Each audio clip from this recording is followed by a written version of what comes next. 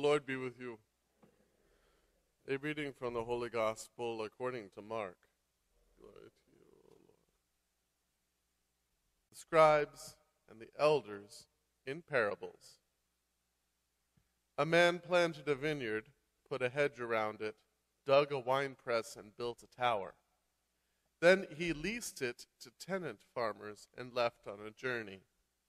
At the proper time, he sent a servant to the tenants to obtain from them some of the produce of the vineyard. But they seized him, beat him, and sent him away empty-handed. Again he sent them another servant, and that one they beat over the head and treated shamefully. He sent yet another, whom they killed. So too many others. Some they beat, others they killed. He had one other to send, a beloved son. He sent him to them last of all, thinking, "They will respect my son." But those tenants said to one another, "This is the heir. Come, let us kill him, and the inheritance will be ours." So they seized him and killed him and threw him out of the vineyard. What then will the owner of the vineyard do? He will come, put the tenants to death, and give the vineyard to others. Have you not read this scripture passage? The stone that the builders rejected has become the cornerstone. By the Lord has this been done, and it is wonderful in our eyes. They were seeking to arrest him, but they feared the crowd, for they realized that he had addressed the parable to them. So they left him and went away. The Gospel of the Lord. Let us begin with the Novena prayer to St. Peregrine. O great St. Peregrine, you have been called the wonder worker because of the numerous miracles which you have obtained from God for those who have had recourse to you. For so many years you bore in your own flesh the debilitating disease of cancer. I seek God's healing. Help me to imitate your enduring faith in the face of my great challenge, that I may trust the Lord as you did in your time of affliction. Help me to find the strength to proclaim God's presence in my life, despite the anguish and fear this disease causes in me and my loved ones. Grin. Aided in this way by your powerful intercession, I will sing to God, now and for all eternity, a song of gratitude for his great goodness and mercy. Amen. In the name of the Father, and of the Son, and of the Holy Spirit. Amen. Come, Holy Spirit, fill the hearts of thy faithful, and enkindle in them the fire of thy love. Send forth, O Lord, thy Spirit, and they shall be created, and thou shalt renew the face of the earth. Let us pray. O God, who sent the Holy Spirit to enlighten the hearts of the faithful, grant that we, by the sending of the same Holy Spirit, may be ever truly wise and ever rejoice in his consolation. This we ask through Christ our Lord. In the name of the Father, and the Son, and the Holy Spirit. Amen. St. Peregrine, pray for us. St. Peter Verona, pray for us. Yesterday, on the feast of Corpus Christi, we spoke about the centrality of the Most Holy Eucharist to our life, and that incorporation into life of faith, the mystical body of Christ and the family of God. And that is founded in a shoring up of our baptismal promises, our baptismal vocation, our baptismal identity. Adjunct to that, and directed to it precisely, is the sacrament of the anointing of the sick. And I think it's very important that we talk about this sacrament, because so many people, still to this day, think that the anointing of the sick is last rites, that you're supposed to receive it right before you die. But this is in fact not the case. The anointing of the sick can even be repeated daily when there is a need. And it's whenever there is a danger of death. And that danger of death doesn't have to be proximate. It can be remote. So let's say that you're over a certain age. I'm not going to say what that certain age might be. For the anointing of the sick. If a person is going in for surgery, it's always a reason for the anointing of the sick. If someone is afflicted with cancer, that is a sufficient reason for a frequent reception of the anointing of the sick. The grace that is imparted in this sacrament is profound. And in my experience, it principally manifests itself as peace. And those of you who have fought serious illness in your life, you know and understand how important peace is in order to fight illness. Without peace, or rather, to put it the opposite, when there is anxiety, it makes it that much more difficult, that much more of a struggle to fight against a debilitating disease. And so I ask all of you here who are maybe yourselves fighting cancer or have loved ones who are fighting cancer.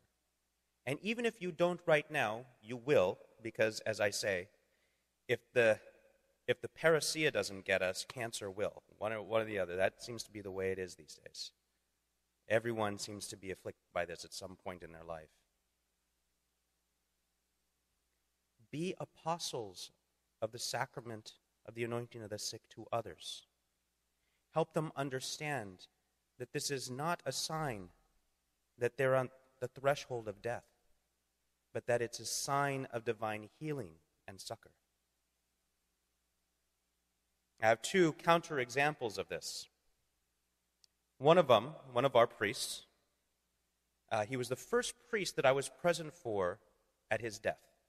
We have a tradition in the Dominican order that as a brother is dying, if it's possible, to gather around their bed and sing the Salve Regina to them as they die. And so, the first person that I was able to do this for, right before, the day before he died, his prior at the time was Father Gerald Buckley. Father Gerald Buckley went in to go give Fabian the anointing of the sick, and Fabian threw him out of the room.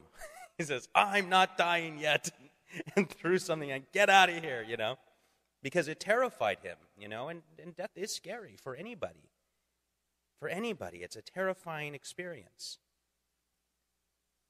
And so Father Gerald went scurrying out of the room. But then finally the next day, they were able to provide him with the anointing of the sick, and in fact, he did die later that evening. So all the brothers who were in the community at that time gathered around and sang the hymn to Our Lady, the Salve Regina, to Fabian as he experienced his transitus. Now, last year, I also happened to be at the death of Father Gerald Buckley. So we were at Fabian's death together, and then I was at Gerald's death at his bed. And this was a very different disposition towards the sacrament of the anointing of the sick. It was the proper disposition. Father Gerald, when we brought him to the emergency room, and he was suffering tremendously from an ailment, and he was eventually admitted to a room, and they told him that there wasn't anything they could do for the ailment that he was afflicted with. And so the doctor tried in her best bedside manner to let him know that he was going to die. And Father Gerald just lifted his hands and says, "I've been training for this my whole life. I've been training for this moment for my whole life." And we were sitting there shaking our heads. And so he immediately wanted to receive the sacrament of the anointing of the sick. Actually, the whole of the last rites, which is more than the anointing of the sick. It's viaticum, it's having your confession heard, it includes the apostolic pardon. It's a longer series of rites. And so we did that. I heard Father Gerald's last confession, and our prior, Father Vincent, gave him the anointing and viaticum. And then he whispered to us, he said, "Come back later and do it again." He wanted to make sure it stuck. This is the right disposition. We should not fear sacraments. They are signs of God's love and healing. And if we remember always that they are a sign of God's love and healing, even if that healing does not manifest itself in a physical healing, it affects, without doubt, a spiritual healing. And we always have to remember as Christians that our gaze is always towards heaven. Always towards heaven. And so that spiritual healing is the one that lasts. It's the one that we carry to eternity. And it's the one that we should desire most earnestly and ardently. Let us pray our prayer to St. Jude. It's on page 14. St. Jude, glorious apostle, faithful servant and friend of Jesus, the name of the traitor has caused you to be forgotten by many, but the Church honors and invokes you universally as the patron of difficult and desperate cases. Pray for me who am in need of God's mercy. Make use, I implore you, of that particular privilege accorded to you to bring visible and speedy help where help was most despaired of. Come to my assistance in this great need, that I may receive the consolation and help of heaven in all my necessities, tribulations, and sufferings, particularly. With you, and all the elect throughout all eternity. I promise you, O blessed Jude, to be ever mindful of this great favor. I will honor you as my special and powerful patron, and encourage devotion to you. St. Jude, pray for us, and for all who honor and invoke thy aid. Amen. In the name of the Father, and of the Son, and of the Holy Spirit.